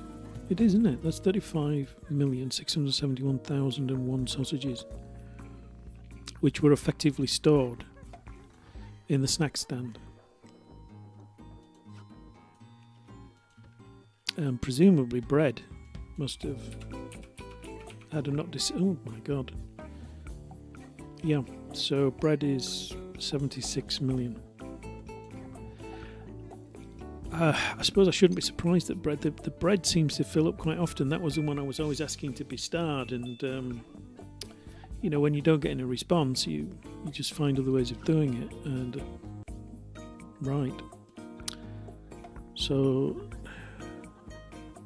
right, okay. I need to put some of these back in. As you can see, these are now absolutely choked. So by doing that, I've created some space in the storage, which means the production lines can start again. Do the same for that.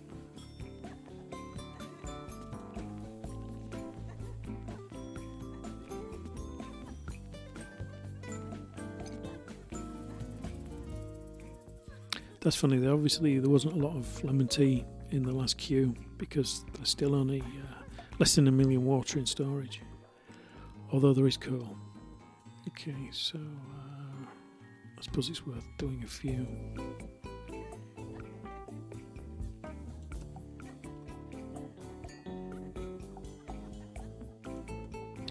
So anyway, the point of showing you this was just to show that if you're playing on your own outside of a guild, or you find it difficult, if perhaps you're the most powerful member of your guild in terms of production, and other members are all adventurous and they're not bothered about production, it can be hard for you to find ways of starring goods, and you might not want to ask perfect strangers to do it, who you may or may not trust.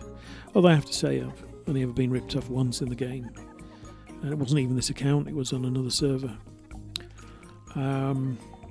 Generally people are pretty honest in the game, but this is a way that you can control,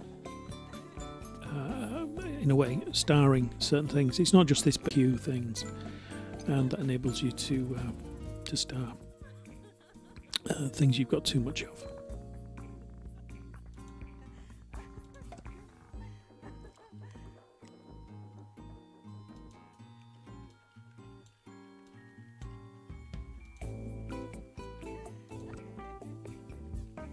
The reason I'm doing these as single, by the way, instead of batches of 25, is that if I suddenly need one or other types producing, I have option to finish. So it's still going to take, excuse me, it's still going to take nearly 9 hours just for one. So it's like turning a liner around. There's no quick way to do it. But certainly, if I've got 25 stadium snacks being produced, you know, and it's going to take 8 days, that really is a slow turnaround or change of production.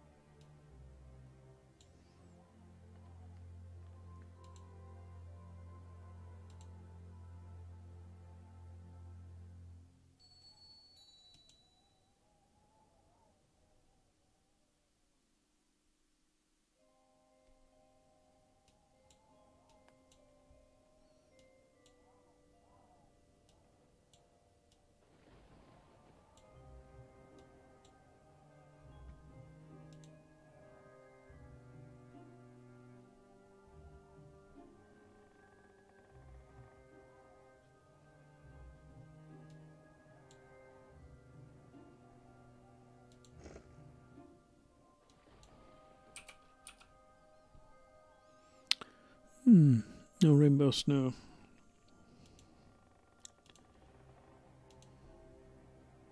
Okay, so we've got our zombies.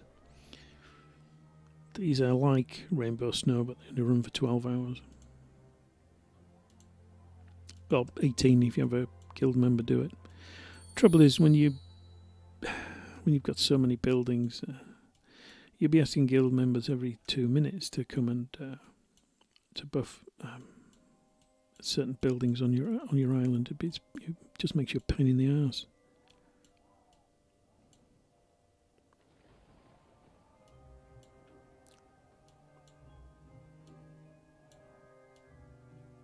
Now, a lot of things are ticking over okay, but still need to send out my explorers, don't I? Damn it.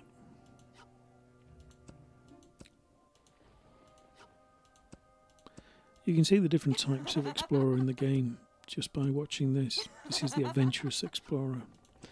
She only brings back one item, but she's very fast. Even with the artifact search, it's 3 hours and 42 minutes. Whereas this one, the Keener Explorer, she's a rarer one, basically aimed at adventurers. In fact, I've got it set up so this one can't find artifacts. I didn't bother buffing. I used this to get a bigger benefit when she looks for adventures. Unfortunately, I've got so many adventures now, I don't really need any more. So, I'll do a long one. This one's also set up just for adventures. These guys can do both. So, artifact, about 6 hours. A lot of the time, the artifacts they find are not worth having. You know, the things like, what's the favourite one? Cheese sandwiches. Dear God, I have thousands of them, and I never think to use them. They only last 10 minutes. You use them on the mayor's house to increase population. And I think it's about 900%, so it's actually quite a good quick boost if you need it, but it's clearly aimed at starters, at newer players. You're just never going to remember to put a buff on the mayor's house every 10 minutes if you're an experienced player. As you can see just from this morning's stream, the number of tasks that are involved in just keeping your island going. And it's not just because it was the end of the Halloween event. You know, far from it. Most of what I've done today, you sort of have to do every day. If you want to be successful at the game, it is quite a commitment. I'm not saying it's worth it, it's just that it's like a lot of things, you get into it, you get into a habit. I suppose maybe OCD has something to do with it, or if you're on the spectrum, maybe repetitive behaviour is something that appeals to you, or something that catches you and you find it difficult to stop. I don't really know what the attraction of the game is for so many players, but we're talking tens of thousands of players. There must be some dopamine reward along the way somewhere, or we wouldn't do it.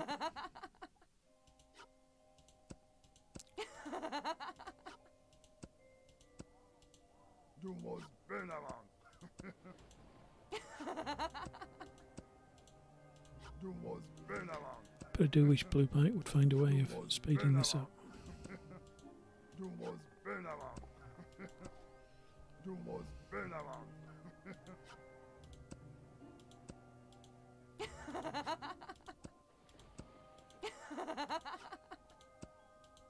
Using these for lovely explorers for artifact search is a bit of a waste because she will bring back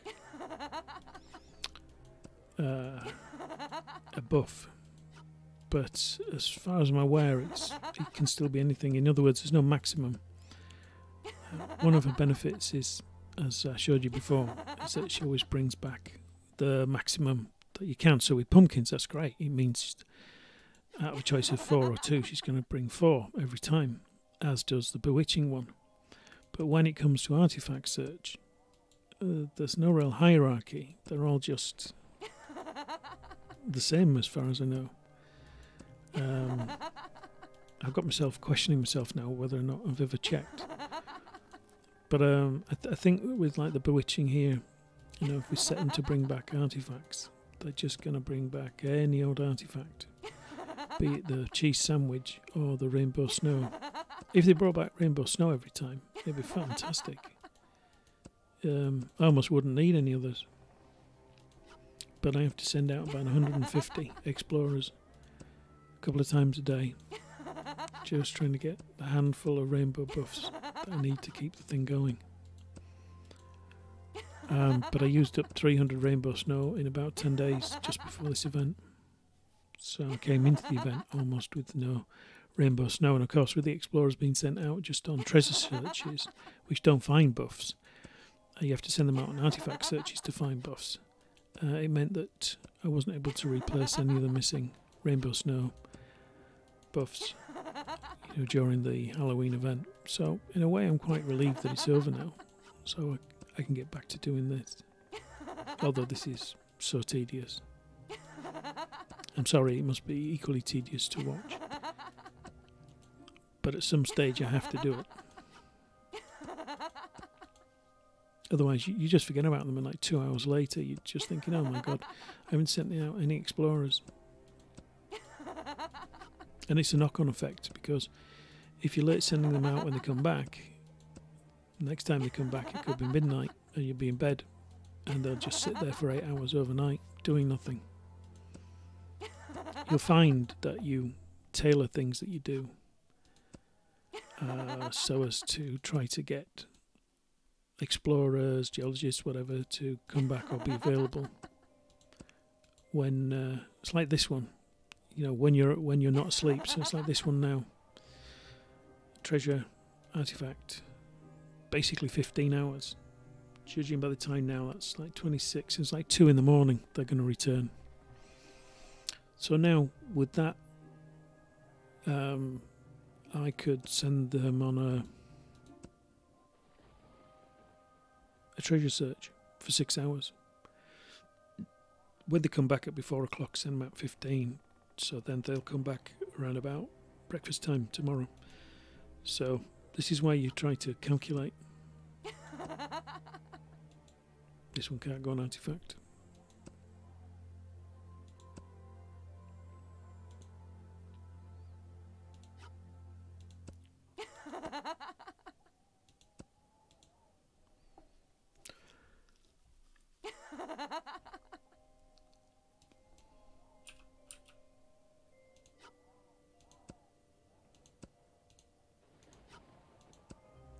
Nearly done.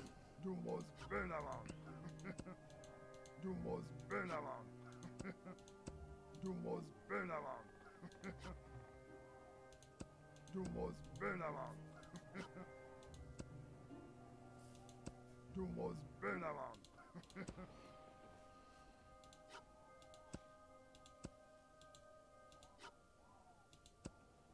Du musst böllern. Du musst böllern. Du musst böllern. Du musst böllern. Du musst böllern. Du musst böllern.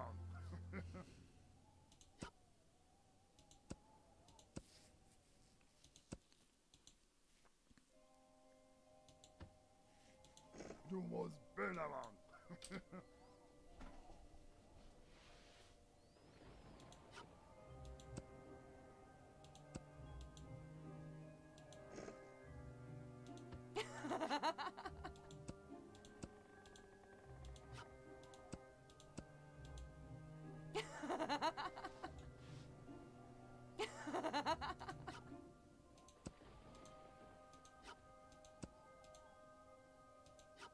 Okay, Valley Pila. Okay, Valley Pila. Okay, Valley Pila. Okay, Valley Pila. Okay, 我到结冰了。OK， 我到结冰了。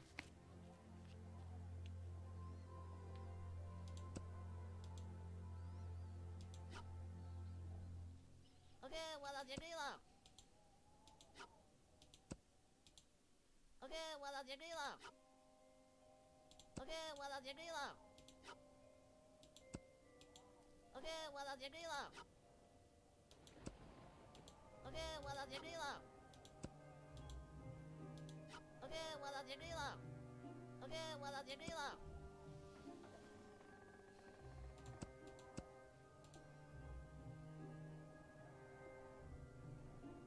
OK，我到结束了。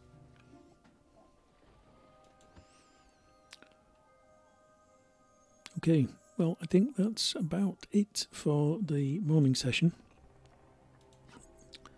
I think I need a cup of coffee, and you'll need a break. I hope you've learnt a few things this morning. I hope you found some of the gameplay tips useful. If you have, I'd really appreciate it if you could hit the like button and possibly even subscribe to the channel. That would help me with the algorithm. And I should be back on later today and certainly tomorrow. That's the plan. And until then, I hope you get to play the game itself. And I'll see you soon. Thanks for watching. Bye for now.